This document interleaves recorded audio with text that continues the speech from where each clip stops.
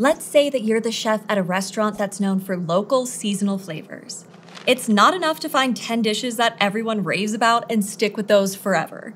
As the chef, you're expected to have something new on the menu frequently because innovation is part of what got you your rep. But maybe your first dish came together accidentally when you grabbed butternut squash instead of carrot cubes for a summer salad.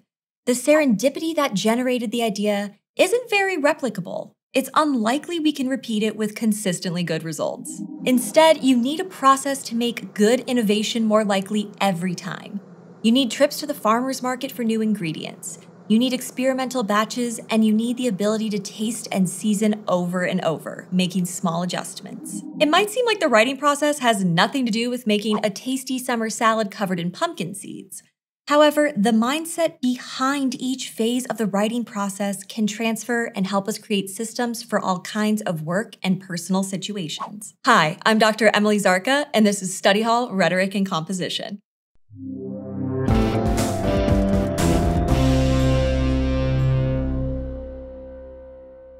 If we were to use a different process every time we work on a new project, we'd probably get a different result almost every time. Plus, it's a lot of work to create a new process over and over. It saves us time and gives us a sense of direction when we have steps that we can consistently follow regardless of the project, even if those steps are somewhat general. In another video, we made the case that the writing process is flexible and can be used for a lot of different kinds of writing. Now, with what we know about how we transfer knowledge, we can think about how the writing process and its key ideas can be brought into many parts of our lives. Specifically, you might remember that high road transfer is when we consciously reflect on how some piece of knowledge might be relevant in a new context, rather than automatically applying it, which is low road transfer. Using high road transfer and reflecting on the writing process is a great way to engage in many kinds of work systematically. And it can take us from generating ideas to making sure the final product is well suited to whoever our audience or end user is. So let's focus on some of the skills that make each step in the writing process useful. Now you might be asking, but Dr. Zarka, aren't the steps in the writing process specific? Or at least specific to composition? Yes they are. But the mindset those steps put us in are quite general, which means they're flexible and can be adapted to whatever project is at hand. For instance, invention and all the invention techniques we've talked about, like free writing or looping, put us in the mindset of coming up with ideas.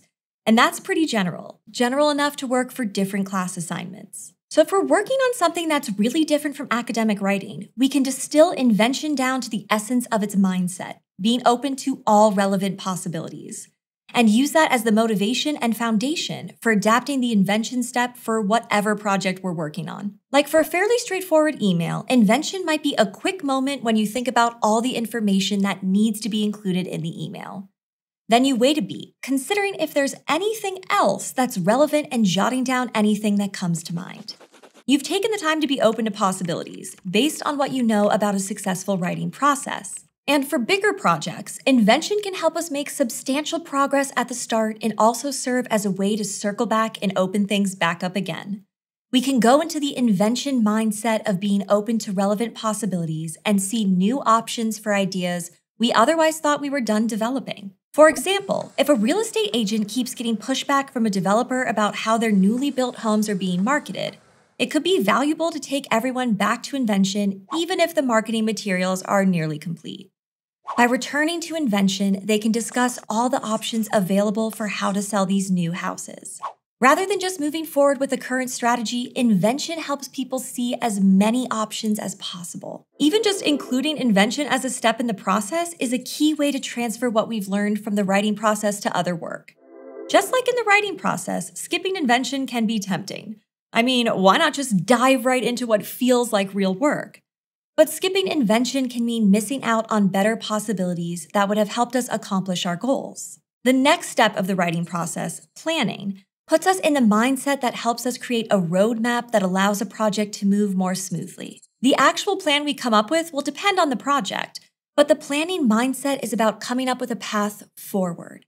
So we can consciously make time for the planning stage and adapt the writing process techniques we've talked about in this series to help us do that. Coming up with a path forward could be done by drafting a traditional outline or drawing a mind map. Or maybe recording a voice memo of you talking to yourself as you figure your way through a project, or listing out items that need to be accomplished in the project. We can also remember why planning matters in the first place. Planning matters because we're more likely to miss something if we don't have at least a rough path to follow. Planning also gives us confidence because we have an idea what the next step is whenever we finish one part of the project. Now we've come to drafting. In our episode on drafting techniques, we talked about how so much of drafting is just removing distractions and barriers to good work. Like, let's say that your job involves carefully noting any errors that appear in a huge spreadsheet that you're constantly updating. Maybe you've noticed that you miss a lot of errors when you're working in the office because your coworker is always playing loud music and because your desk faces the hallway, which means you get distracted when people walking by try to be friendly and wave at you. To top it off, you're using spreadsheet software that crashes way too often, making you lose unsaved work. So to apply the mindset we've learned from the drafting stage of the writing process, we can remember that getting good work isn't a matter of just summoning more willpower. You can manage your environment to get better work done in the thick of your project. Wearing noise-canceling headphones and turning your desk away from the hallway could really increase your focus. And importing that spreadsheet into a less buggy spreadsheet app will ensure you don't have to spend time redoing your work. Obviously, logging numbers and putting words together are two different activities. But the mindset of creating the right circumstances for doing good work can be a big part of getting your best results in many contexts. Next, the revision mindset is about recognizing that a project can always get better and making sure it's achieving its purpose, even if it needs to be changed drastically after a substantial investment of time and effort. Take an apartment complex built in the mountains. The developers thought that the materials and strategies used to construct the buildings were enough to make them stable, but it became clear upon inspection that they were falling down the side of the mountain at a rate of about an inch or two a year. They were safe for a couple years, but they ultimately needed to be closed down temporarily so their entire support system could be rebuilt. Revision is about seeing beyond the relief at finishing something and seeing whether it is as good as it needs to be. And that can be tricky. Once we've done some substantial work on our project, we also have to recognize when the project is truly complete. We shouldn't just write one draft and assume it's now unchangeable, but we also have to develop a feel for when a project is done, even if it isn't some unobtainable level of perfect yet. Basically, we can't have the apartment building falling off a cliff. But the construction team shouldn't delay the opening just because they keep switching ideas for the front door handles, you know? It's also valuable to recognize when it's time to handle big versus little changes. A lot of those last-minute details in writing are handled in the last stage of the writing process. Editing is when we refine our writing so it's as understandable as possible to our audience. And the mindset behind editing is one of empathy.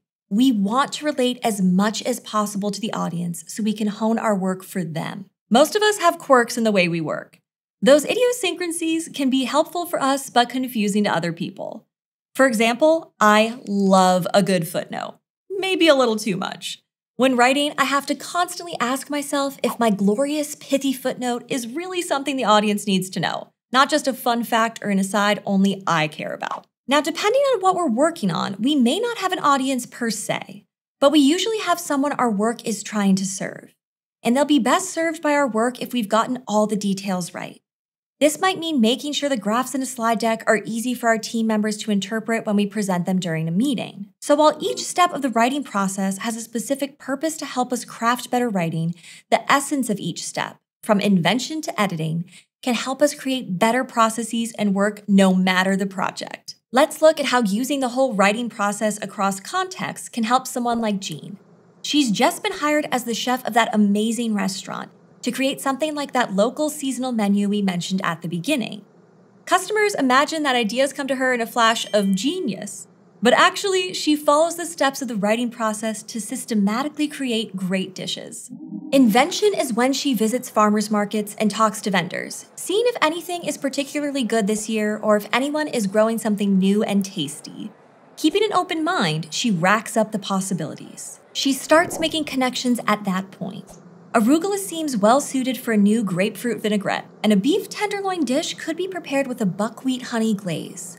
These aren't full-fledged menu options, but these ideas move Jean into the planning part of the process. She figures out what it'll take to get new recipes worked out. Next, she uses the drafting mindset to set herself up for success. She lays out the fresh ingredients and gets her cookware prepped so she can easily make a variety of dishes in combination. This way, she doesn't have to scramble to chop parsley or frantically scrub out a saucepan. She can instead focus on important aspects of the new recipes, like seeing how long they'll take to cook and how they taste once they're done. Then it's time to use the revision mindset and think about what improvements will make these new dishes. In one dish, she might replace beef with tofu for a softer texture. Or for the salad, she might add a note of raspberry to the grapefruit dressing. Finally, with the editing mindset, she works on final tweaks that will make these dishes great for the restaurant's patrons. Maybe she adds a twist of cracked pepper or puts the sauce in a dish instead of drizzling it on the entree. The details that make a dish truly amazing for the guests. So the result isn't a final paper for a class. Instead, it's a menu of unique dishes that come from a fairly reliable process for culinary creativity. But that process uses the mindsets of the writing process we know and love.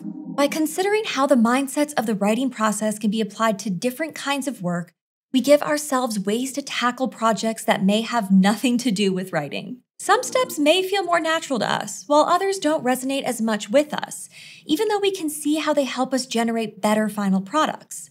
I, for one, hate editing. It's so hard to kill your darlings. The point of considering high road transfer for the writing process is that we'll get more out of it if we see how it helps in so many parts of our lives. Taking the time to do this intentional thinking about processes really does show us ways to improve our day-to-day lives. If Jean can make an amazing seasonal menu with the mindsets of the writing process, then the sky's the limit. Thanks for watching Study Hall Rhetoric and Composition, which is part of the Study Hall Project, a partnership between ASU and Crash Course. If you liked this video and want to keep learning with us, be sure to subscribe. You can learn more about Study Hall in the videos produced by Crash Course and ASU in the links in the description. See you next time.